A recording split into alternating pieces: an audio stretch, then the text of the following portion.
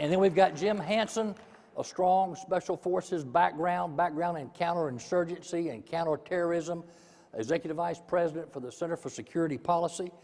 And I think one of the biggest problems that we face is a failure to define the enemy. And it's difficult, all right? If you say anything about Islam, you're immediately tagged as a hater or an Islamophobe. And the first thing I want to make clear is the problem is not all Muslims.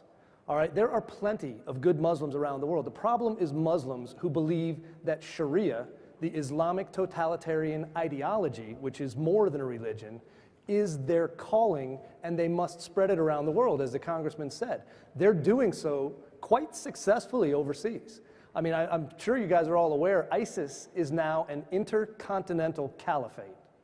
I mean, that's a disgraceful situation, yet we have tolerated it. So I think the first thing you have to do is figure out who we're fighting. It is Sharia adherent Islam. Those are the bad guys. And it's a larger percentage of Muslims than most people want to admit. So if you figure out that's who it is, they have a calling, and it's very simple. They define it as jihad. All right, jihad is a holy war. All right, it's also two kinds of holy war. The violent kind of jihad, we all understand. It's easy. It's a bunch of crazies wearing black clothes and flying a black flag. They're lopping off heads. They're burning people alive in cages. They're selling young girls into sex slavery. Those guys we've got. The problem is our current president is not particularly invested in defeating them.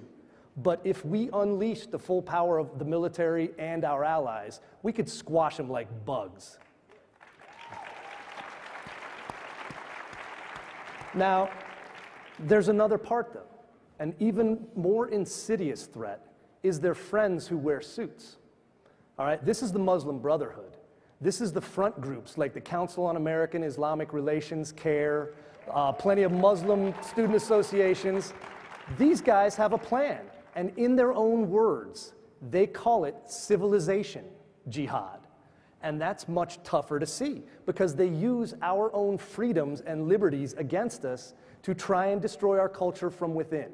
That's where you see things like Be Muslim for a Day at School, where they have school kids reciting a Muslim prayer that's used for conversion to Islam.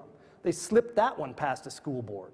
Those are the people who are actually sharing the same goals as ISIS, as Al-Qaeda, as Boko Haram.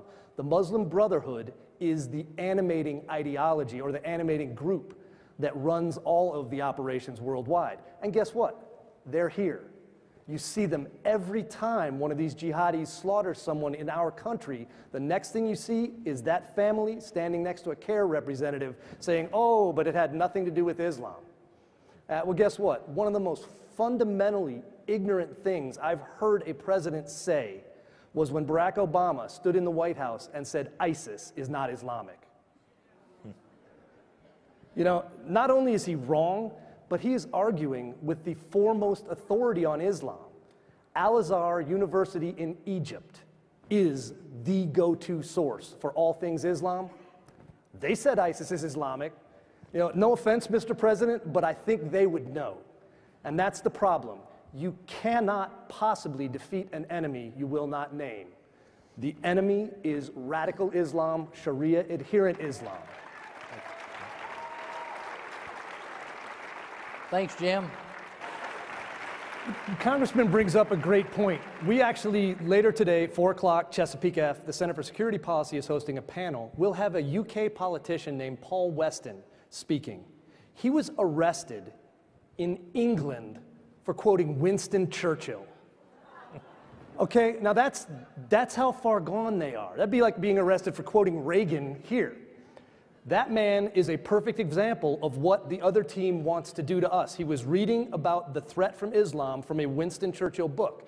That's their biggest tool, is they will suppress speech critical of Islam, because if you can't talk about what they're doing, they can get away with it. So the thing to do, talk about it. Please talk about it. And please, we've got a new website, CounterJihad.com. There's information about it. We want you to join the Counter Jihad. Be empowered with facts and information, and don't be scared what the other folks call you. You're not a hater. You're not an Islamophobe. You're a freedom-loving American. Hear, hear. You know, another point, the problem is not just the technology, it's the will. Yeah. President Obama does not want to fight radical Islam. He has decided that he is going to partner with our enemies in order to not offend Islam, in order to stay on the right side of PC. His program for domestic counterterrorism is called Countering Violent Extremism. Does anybody notice something missing from that? Yeah, and you know who he's aiming at? He's aiming at the right wing. He's aiming at conservative groups. If you look at the FBI's website for the Countering Violent Extremism program, there is not one Islamist group on there. That's a disgrace. And he's doing it, right now his outreach is to CARE, it's to the Islamic Society of North America, it's to all of the groups that have our worst interests at heart. Consequently, we can't do things like investigate people. Talking about that, the DHS has a whistleblower, a gentleman named Philip Haney, who came out and said he was investigating the very groups that Saeed Farouk and Tashfeen Malik were members of before they came to the country. Obama's state, or Hillary Clinton's State Department and Obama's DHS shut down his investigation and forced him to scrub all references from our terrorist database. He potentially, and the folks working with him, could have stopped San Bernardino, but we're not even willing to investigate people we know are trying to kill us. What is going on? Why do we have a commander-in-chief today who won't even say the phrase radical Islam? Two reasons. Number one, he doesn't want to offend anyone. It's a PC issue. Number two, he's not a Muslim, I don't believe, but he aligns with that worldview far too much. He aligns with that globalist worldview, that idea that we're not allowed to state that our culture is better. And consequently, he refuses to point at the blisteringly obvious fact that there is an entire global jihad aimed at destroying free Western culture, and he might as well be enabling it. Look at the people who are advising the president on radical Islam. There are various branches of the Muslim Brotherhood. Yep. They have an agenda to bring down our house, the United States of America, with our own miserable hands. And she just quoted a Muslim Brotherhood document called the Explanatory Memorandum. Go and Google it. Yeah, go and Google it. That is the quote. That's what they've said. These are the people who are advising our government. Don't be afraid to state that American culture and free Western society is the greatest thing that has ever happened in the history of this planet. It's better than Sharia law and Islam, and there's nothing wrong with saying that. You know, ISIS has told us that they're going to use this whole refugee situation to bring radical Islam to America. What's the latest that you're hearing? What can we do that we're not doing? And is Sharia law now in some places of America? The FBI director stated in public that we cannot vet refugees coming from Syria and most other places where the jihad is in full effect. Why then are we bringing them in by the plane loads in the middle of the night? It's insanity. So that's just straight up, that's crazy. And you also need to take a look at the larger issue of if there are other countries, you know, and I won't go as far as Donald Trump and say we should stop all Muslims coming in. We have Muslim friends. But there are countries we cannot tell who the good guys are from the bad guys. Why in the world can't we take a pause until our security agencies can get a handle on that? That just seems like pure common sense.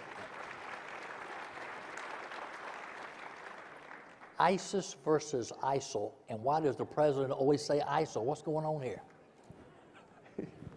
I'll grab it, it's easy. ISIL is the Levant. The Levant includes Israel. And people who say that are ceding the fact to the Islamic State that they claim they've already conquered that. So by not saying ISIL, or by saying ISIL, he's giving the enemy a march they haven't won yet, and it's a disgrace. They're ISIS or Daesh or something worse. Yeah. That's it. Okay. Yeah.